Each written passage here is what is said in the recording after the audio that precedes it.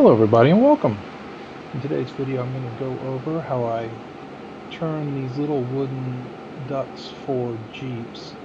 Relatively recent trend from what I can tell. The internet indicates that this started about 4 years ago, and as a sign of appreciation and to give someone a nice day by surprising them with a little duck on their Jeep. I find it an amusing trend, and I'll probably support that. I've actually received one, and it's sitting on my dash at the moment. I did use it as a kind of a baseline for how I designed these. They're simple uh, offset turning. Uh, I'll use the first axis and work off of that, and then once I get the outside diameter done, I'll move on to the inner diameter with the second point. It's only about an eighth of an inch difference on the size model I'm working on. As you can see here, my rough dimensions for this model I'm working on. I'm working off of about 2 inches in length, about an inch and 3/4 in width. The depth is just the depth of the stock. I expect in the future I'll be working off of a spindle blank of that dimension so that I can cut multiple at the same time. And as you'll see, the distance between my center point and then my offset center point is only about an eighth of an inch for this size model. Uh, the first one I turned, I did it fully in the round, and it doesn't look bad, but I find that having the sides adds that little bit of character to it that makes it slightly more duck-like. Even though it is still a toy. It helps add to the illusion a little bit.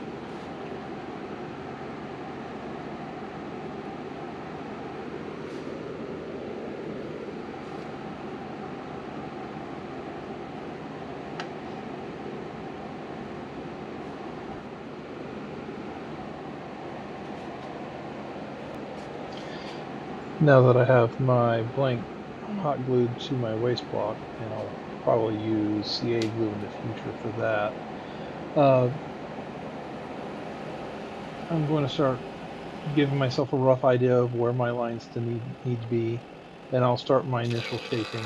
I'll work it off so that the two longer ends are rounded out, and that'll set my outside diameter initial. It will change as I do the offset turning because one of those edges is going to get worked down a little bit further. So something to consider, even though I've got it set a little bit larger than 2 inches, final is going to be slightly less than that. Okay, now I'm actually going to start the shaping of the first turning. And like I mentioned, this is going to set the outside. It's also going to be what's going to establish the tail area. So what you'll see is me working along the bottom of it near the waist block to give it that curvature, rounding it up. And then I'll be working off some of the upper area where the neck is going to be, just so that I have kind of a rough idea when I move to my next turning on how I'm going to do that.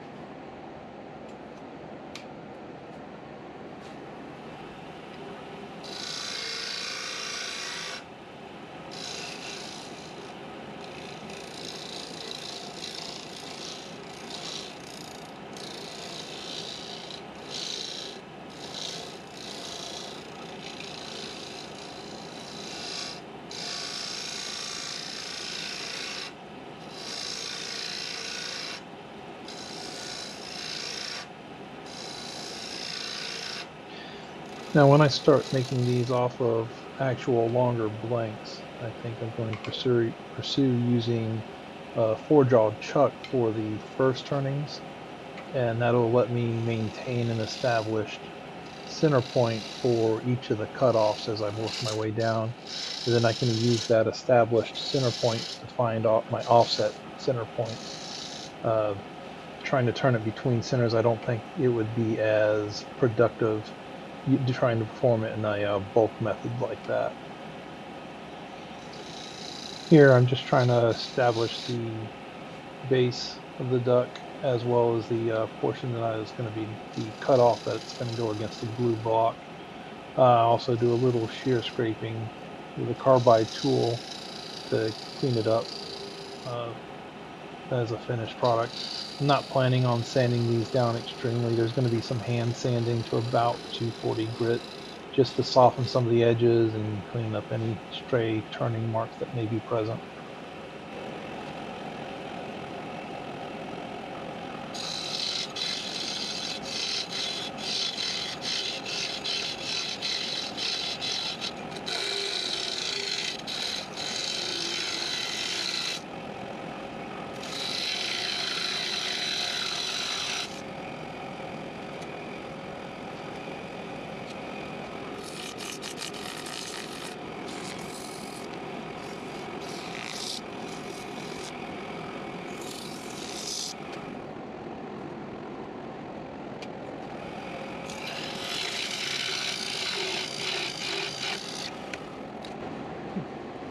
And there you see the hot melt glue gave way right where I was parting at.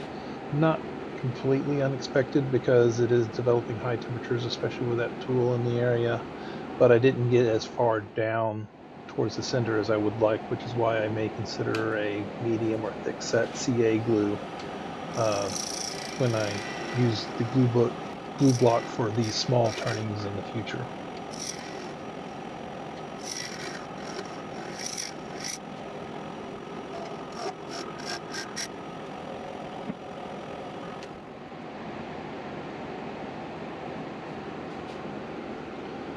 And now I'm setting up for my offset turning. Once again, using the glue block. Uh, Even on a more production level, if I use a spindle blank for the first turnings, I still think the second turnings were going to require the use of a glue block so that I could get the offset associated with it.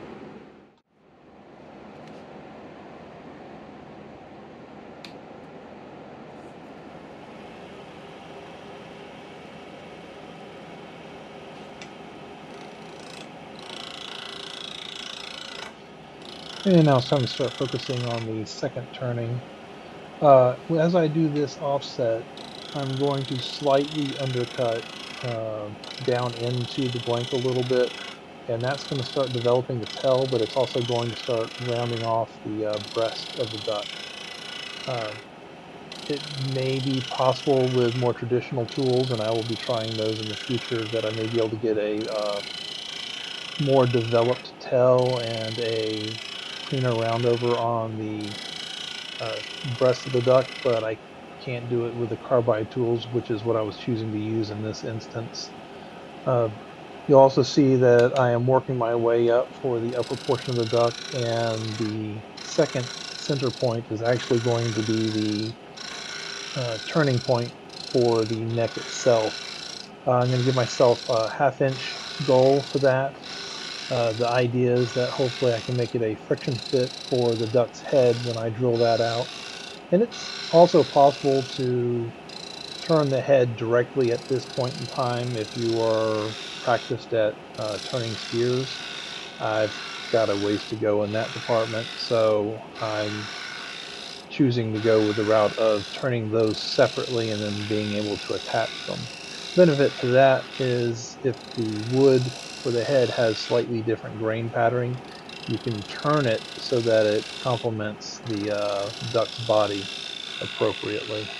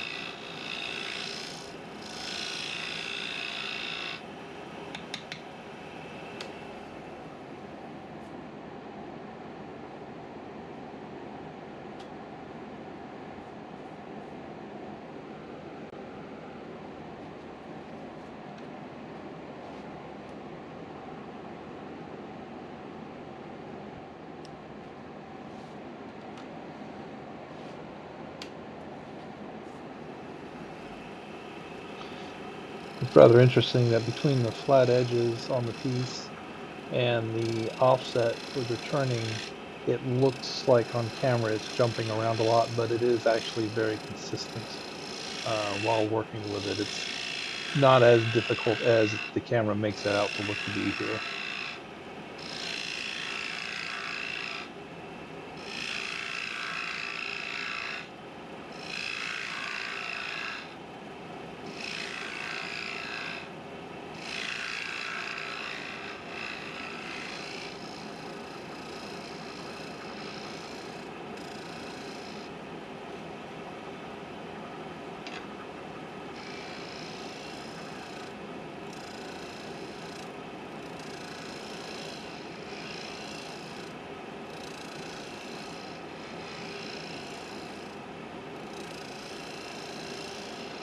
So as you can see, I'm getting relatively close to my live center. That one worked best for putting on the glue block because it has that outer ring to help equalize the force and apply the pressure to the block as its glue is setting. But it does take up more room, so I'm going to move to the more standard needle point live center so that I can continue turning down to the 1/2 inch goal I have for the neck region.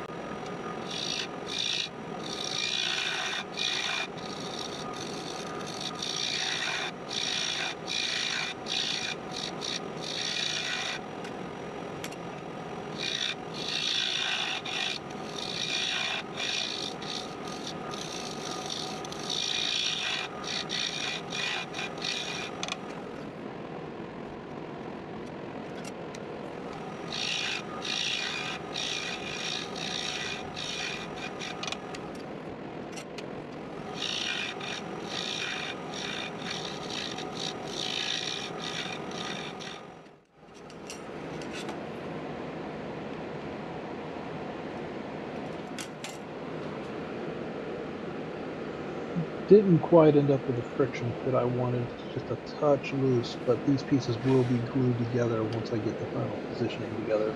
So this is close enough to work for this project.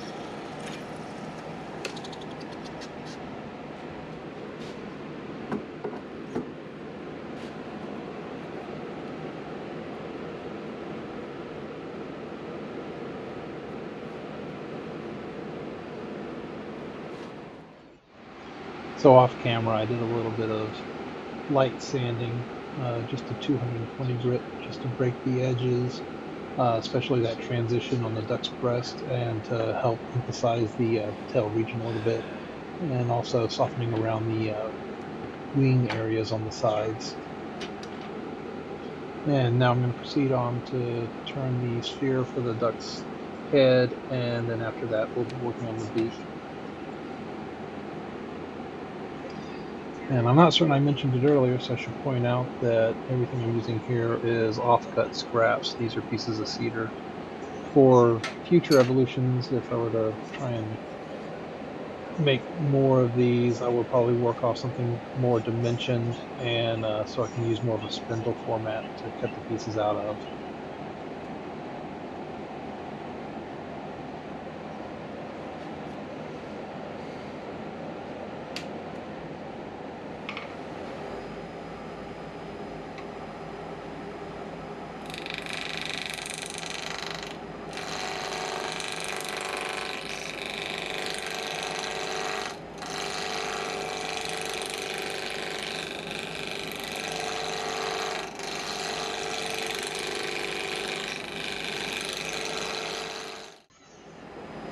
So if you, like me, you need practice turning spheres, here's the opportunity.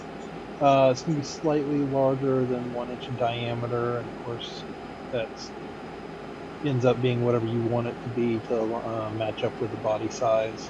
I found this to be about right for me to work with. Once I get it turned into a sphere, I'll be drilling it out for the mounting point.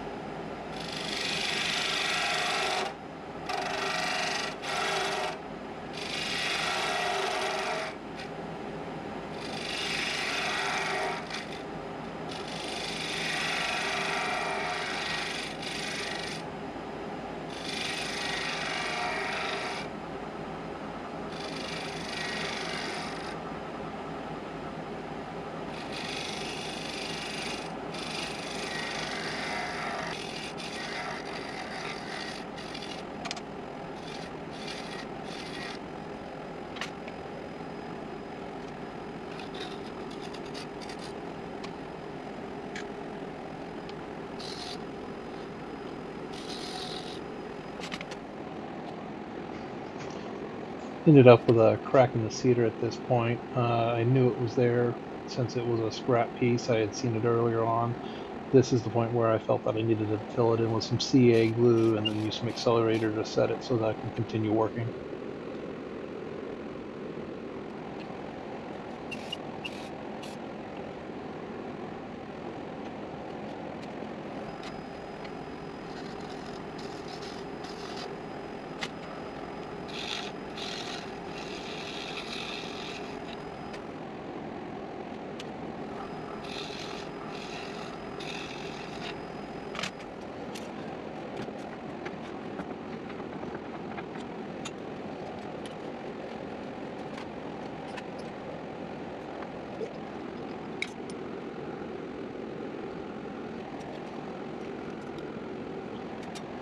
So that went by a little bit quick and 4 times speed. So that's a 1/2 inch drill bit that I'm using to make the mounting point inside the sphere for the duck's head.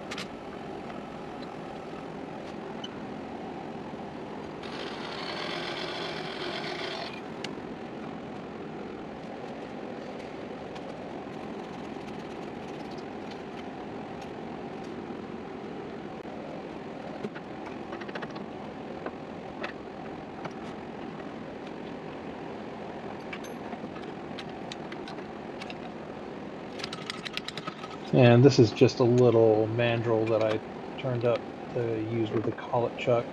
It's going to allow me to mount the duck's head on it so I can continue smoothing out the outside and top portions of the head. And of course, since the fit was a little bit looser than I had hoped I was going to get, I filled in the inset on the sphere with a little bit of CA glue so that it could take up a little bit of that extra space to help with a better friction fit, and paid a little bit more attention onto my scraping on the outside so that I wasn't applying lateral forces to it.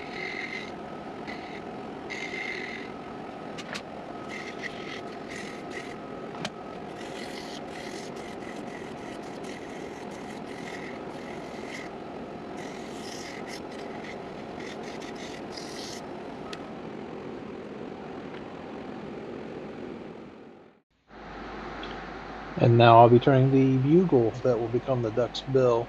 I did try a couple different methods with this. I tried one without cutting out the duck's bills into the bugle itself to leave it very simplified, and it just doesn't look right. I'll include a picture at the end of this, and it's probably going to be the thumbnail as well, that has the 4 trials I've gone through so far. But if you want it to be simple, you can leave it as a simple bugle. If you want something more complex, then you'll see that I go through a process of filing out the inside and then a little bit of sanding to give a general shape of the duck's bills. And here I'll be drilling through the entire bugle with a 1/4-inch drill bit. That's going to allow me to use a 1/4-inch dowel to fit it to the sphere for the duck's head. It's also going to allow me to shape out the side that's going to fit against the sphere so that it actually forms to it a little bit, so you don't end up with a large gap on it, and you'll see that later on.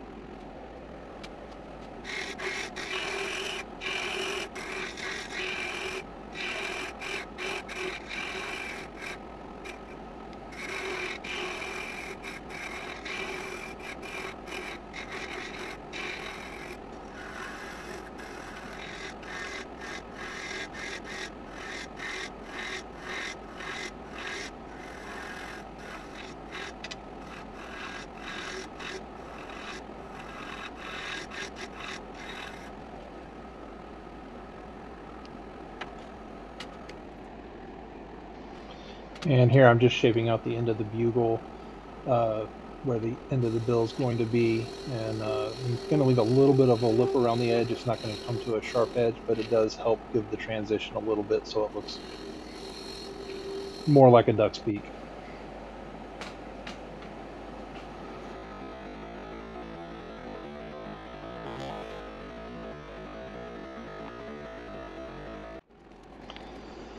So for shaping the beak into the bugle, I used a triangle file pretty much straight across, following the grain. Worked myself down about halfway into where I want the bugle to be, and then used a flat file to start the shaping, and then some sandpaper to round everything out. I made the upper beak slightly smaller than the lower one so that it kind of matches the cartoon image of a duck's bill.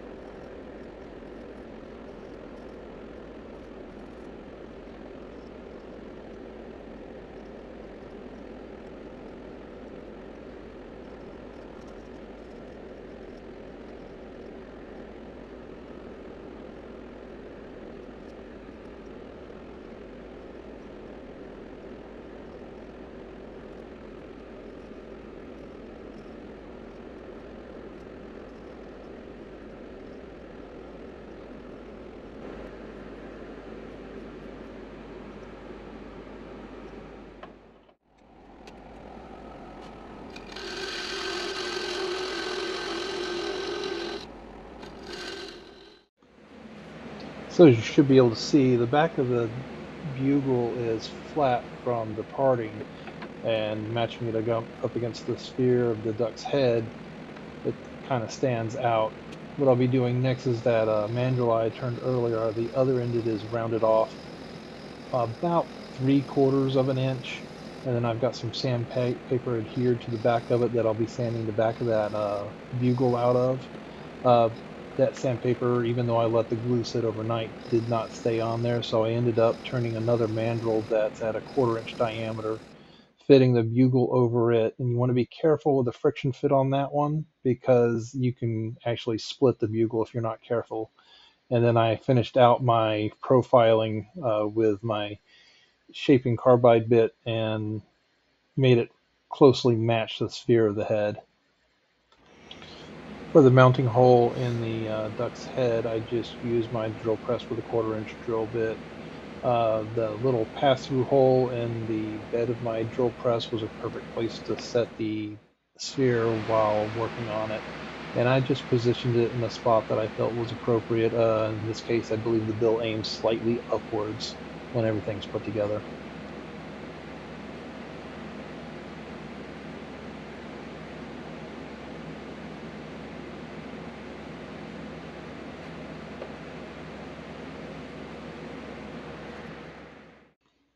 And now just a couple glamour shots of the four ones that I have finished. I have just a little bit of spar urethane on them to help protect them from sunlight and heat, since I do plan on handing these off to Jeep owners, and expect they'll be on the dashboard hopefully for a while. Hopefully somebody finds this interesting and useful. If you do end up making one of these, I'd appreciate if you shared it. It would be fantastic to see others using these as well. And I hope everyone has a great day. Thank you very much.